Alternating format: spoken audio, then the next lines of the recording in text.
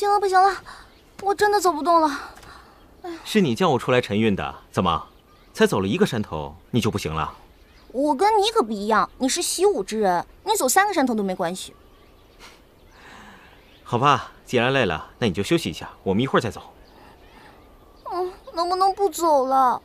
哦，我身体还没好呢。让你每天徒步行走，就是为了锻炼，这样你的病会好得快一些。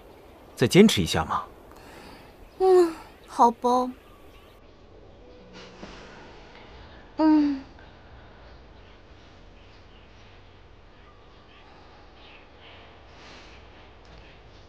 我把药材都放在这个镯子里面，只要你每天带着它，身体一定会好得快一些的。药材还能放进镯子里？第一次听说哎。这可是我们明炼宫的独门绝技。那你们明炼宫的绝技还挺奇葩啊。奇葩？奇特，可恶。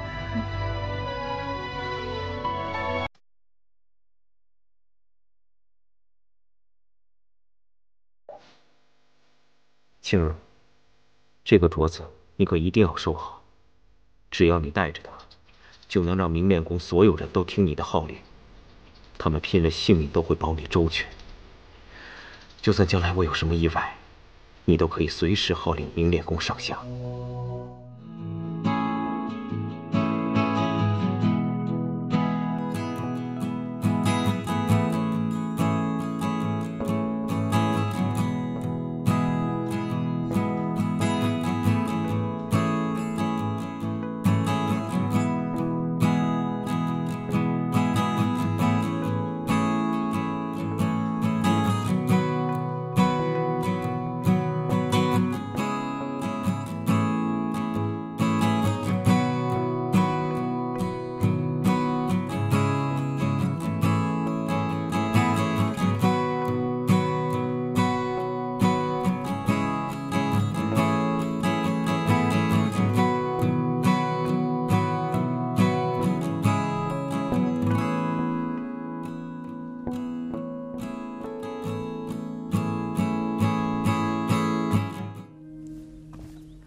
臣弟参见皇兄。免了，来得正好，正有要事与你商议。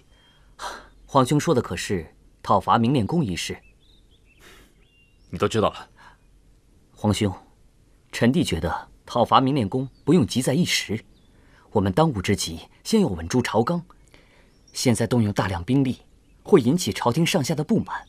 况且那明炼宫威震武林，讨伐也不是一件容易的事。到那个时候，大量的死伤也是不可避免的。皇兄，还请三思啊！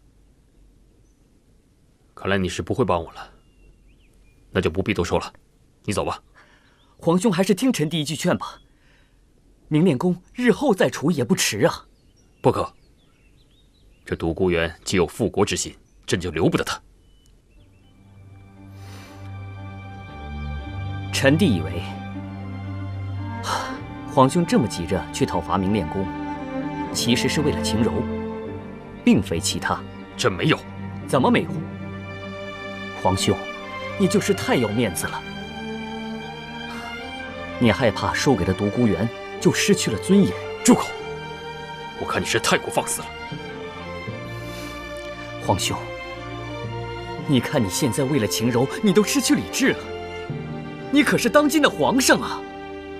你怎么能如此任性妄为呢？是朕要任性妄为吗？讨伐明炼宫绝其后患是任性吗？找回朕心爱的女子也是任性吗？朕若是任性，当初就不会做这个皇帝。皇兄，好了，你先下去吧，朕想静一静。臣遵旨。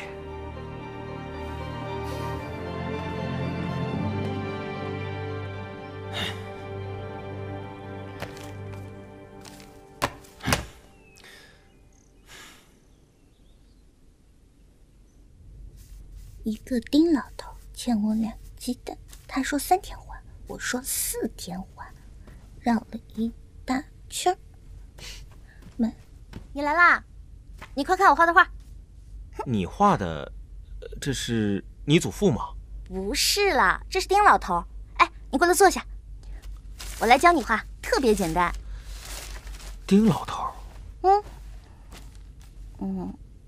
一个丁老头欠我2鸡蛋，我说3天还，他说4天还，绕了一大圈儿，买了3根韭菜，花了3毛3。简单粗暴吧？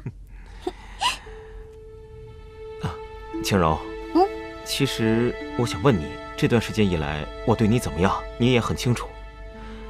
现在你的心里能容下我吗？独孤，你现在能不能不要问这个问题啊？如果回到最初我们刚认识的时候，你还会选择谢延奇吗？独孤，你今天怎么这么奇怪，净问一些不可能的事儿啊？世界上有钱也买不到的就是后悔药了。如果我能选择的话，我选择我从没来过这里。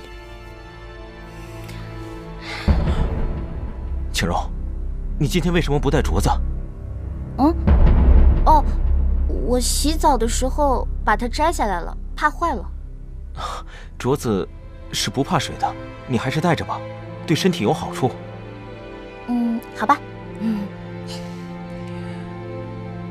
那你先忙，我先走了。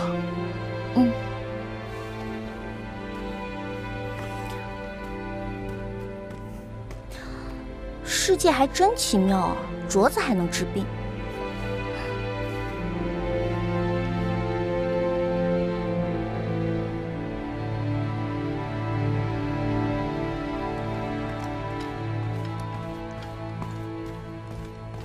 尊上，什么事？